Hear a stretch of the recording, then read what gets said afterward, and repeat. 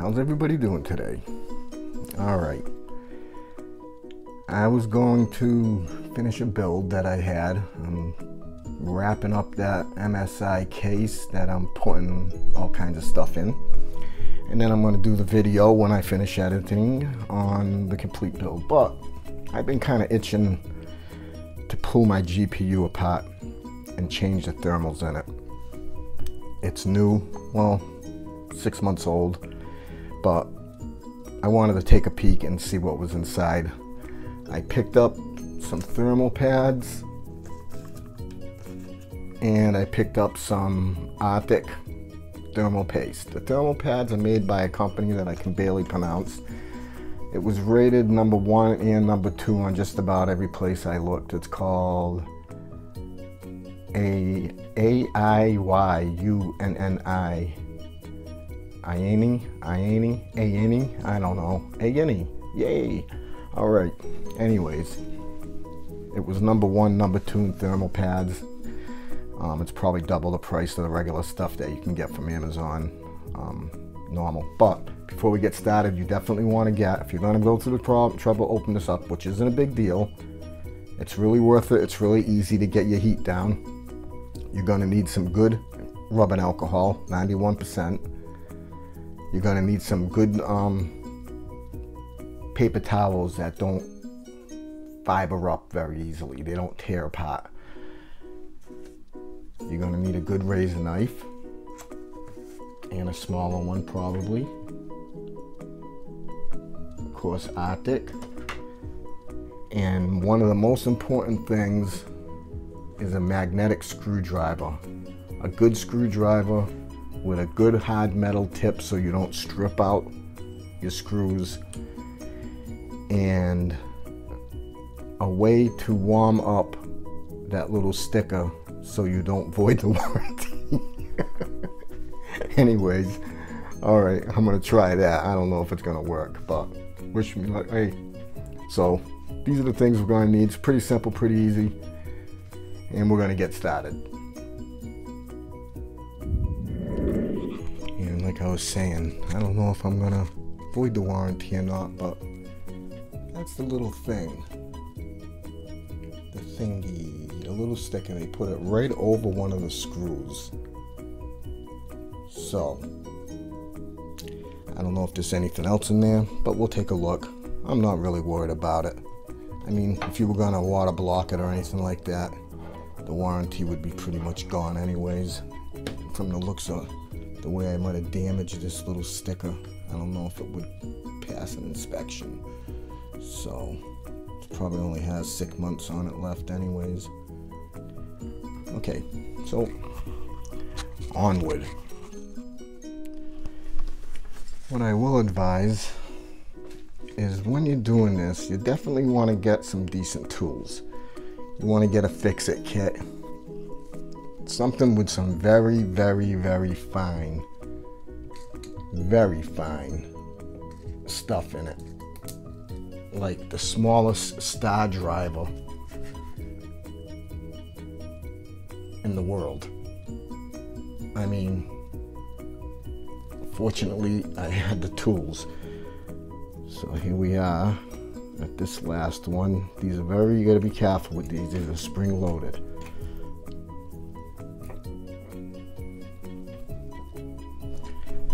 Okay, so I just popped that last one off. Pull this off carefully. And in here, there's gonna be a couple of, let's see, let's take this one off first. This is fan. I'm trying to not get the thermal paste on me.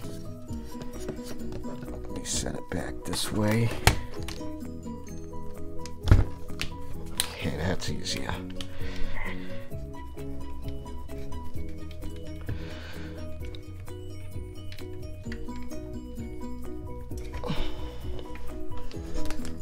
As easy as it looks.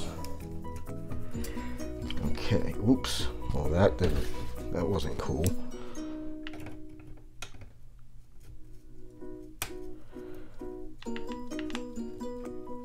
Yeah, here we go. Okay, I got that popped out. Okay, so what we do end up with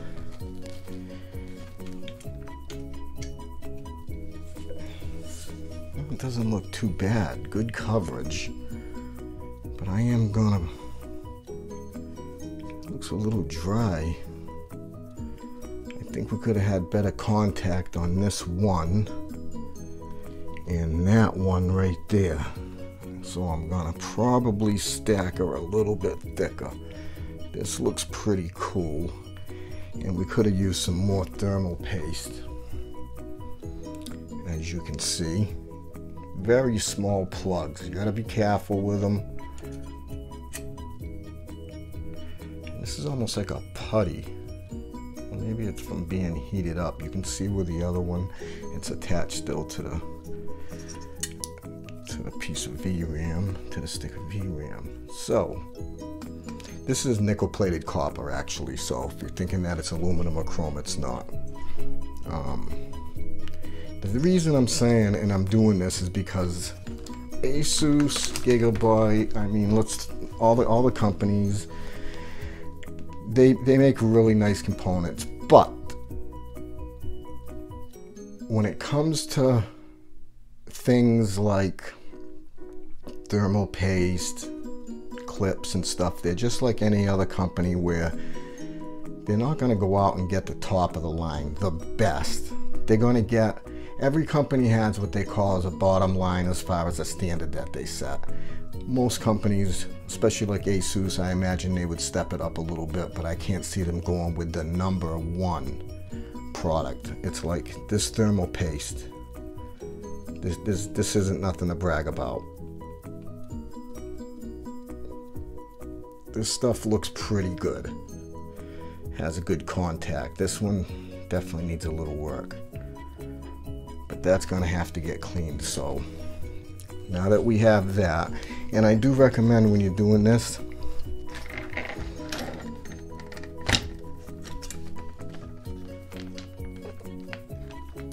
that you keep it on something anti-static. Be careful how you're handling things. And there's our little GPU with the non-conductive. Obviously they don't worry about running over onto the rest of the components. So we'll get that cleaned up in a second. Okay, so I've been doing a little bit of cleaning. It's starting to come around. I'd say that's looking pretty good. You're never gonna get little microscopic components down in there. It's almost impossible. I just want to get this heat sink a little cleaner.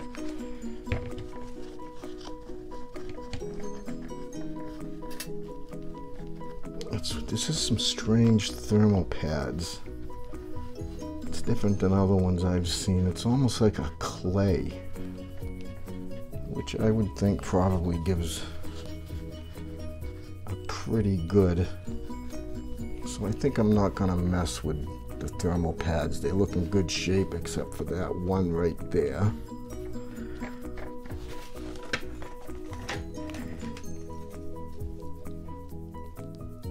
So I'd say that's pretty clean.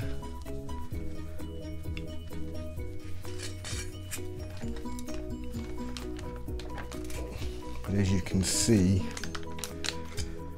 you have a thermal pad on here. It's weird they put a whole strip on the other thing. I don't know why. They just needed to put one thermal pad, but instead they ran a whole bloody thing. I guess maybe they wanted to put a little bit touching this. I'm not sure. Thermal pads along here. Thermal pads over here, and you also have a strip running down there that did get some good coverage. So actually I really don't want to mess with this. You know something, these could almost use them, but there's nothing touching it. I can see how they've got the air blowing directly down on it, so that must be it. As far as cleaning this stuff off, I'm just about there. I mean, all you gotta do is just,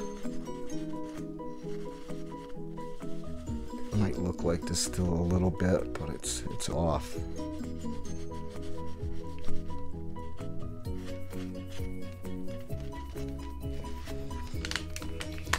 Okay, so I'm going to just clean this up a little bit more.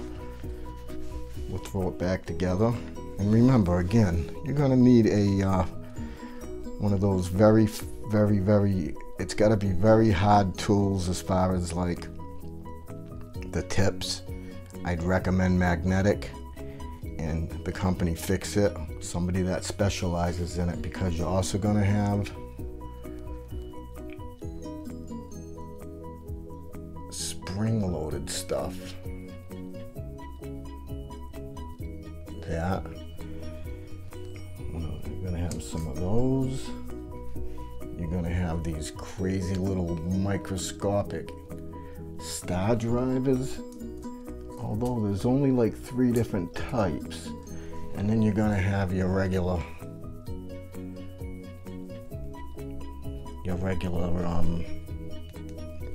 Phillips head to hold things down. So we got pretty lucky. Everything came off good. Everything looks good. I think it could have definitely used a little more higher quality thermal paste on the GPU, and that's what we're going to take care of. Then we're going to do a temperature check. Okay, when it comes to putting thermal paste on a GPU, really don't be shy. I didn't go to the edges, but it is thick enough in the middle where it will spread out. It's probably going to get on there a little bit, but that's the way it came, and you don't want it too thin because then you won't get good coverage, good contact. So I'd have to say that's pretty good. I know it looks messy, but it is what it is. Some people make it so perfect, and for what? So they can smash it together? Okay. Okay, when you're putting these fans on, see the wires are back on now. You definitely want them to clip in together. Watch how you guide them in.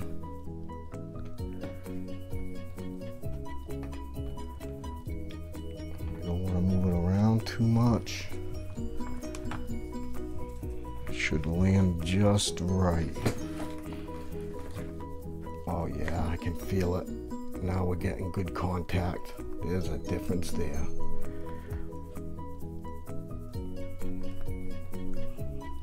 So the main thing that I am concerned with, first and foremost, is absolutely getting the GPU spring-loaded arms down. And with that, you're gonna need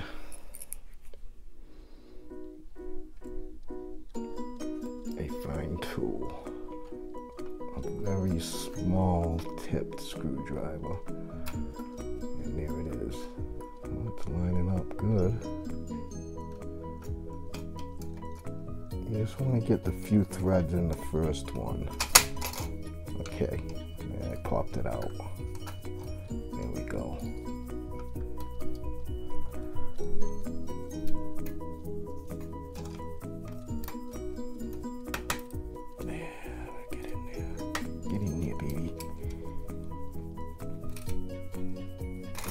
Crazy, isn't it? I bet you they have a machine that locks onto this and does all 4 at the same time.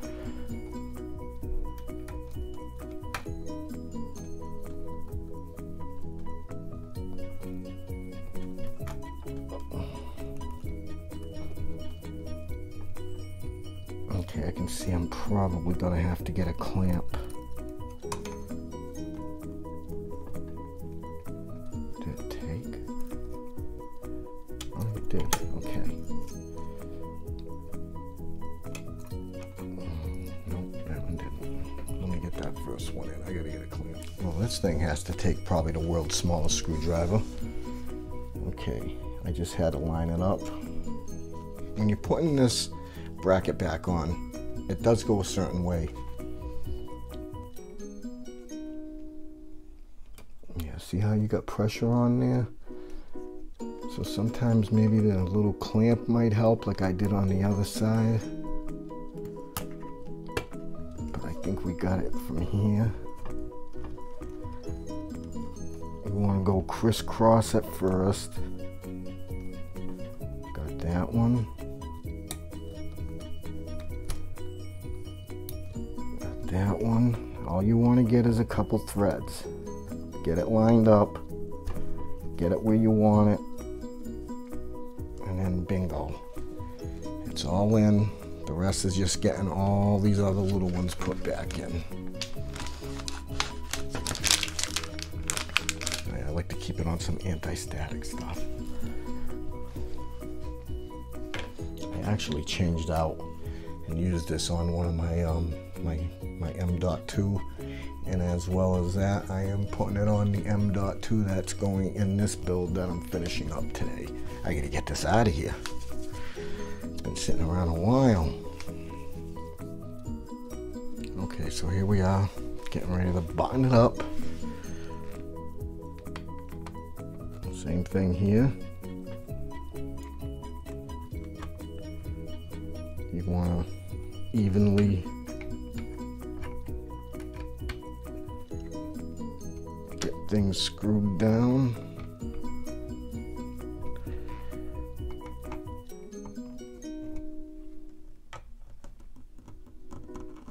As soon as it's snug, it's done. Done. Double check this one real quick. I know I still got this middle one to tighten up real quick. 2 last screws. Actually tomorrow I have a magnetic parts bowl coming in. I should have got one a long time ago. You lose one of these little screws and you're in a world of hurt. Well, I wouldn't say a world of hurt, but good luck trying to find something for it. Okay, this is basically just the RTX cover. That's all that is. Don't sweat that. Okay, we got these 2 back ones. Get that screwed there. Screwed there. You guys want me to go fast forward on this?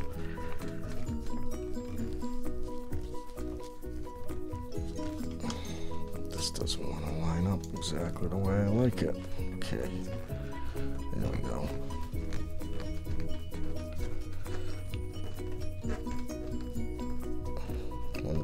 Rule. Probably pretty much a rule with everything.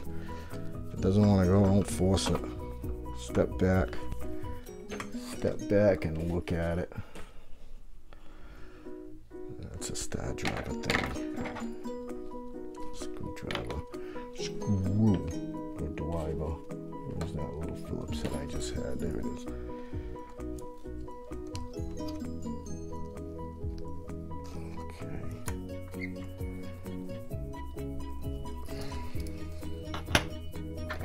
Still not going in the way I want it to. I know I'm missing something. Oh, here it is. Okay.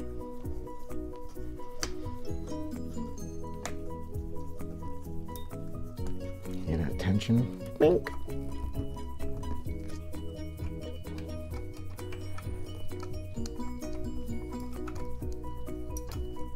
Bink.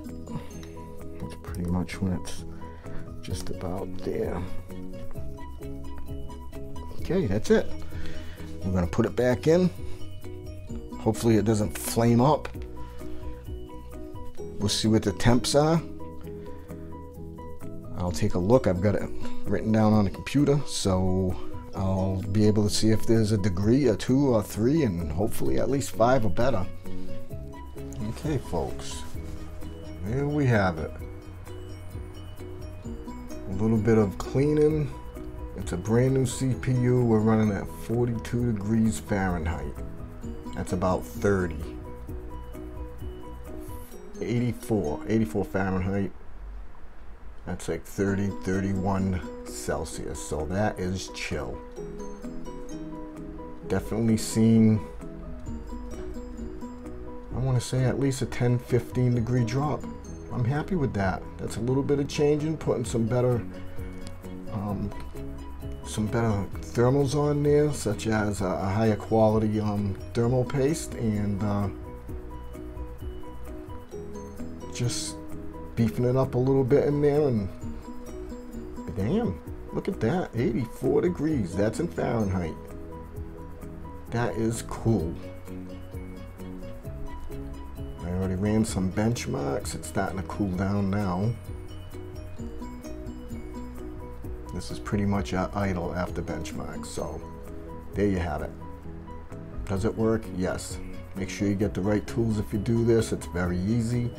Keep track of your screws and things. Take your time. And even on older GPUs, getting your temperature down like that will lower your chances of thermal throttling anytime.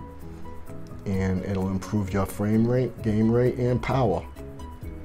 So everybody, have a good day. I gotta go build another computer.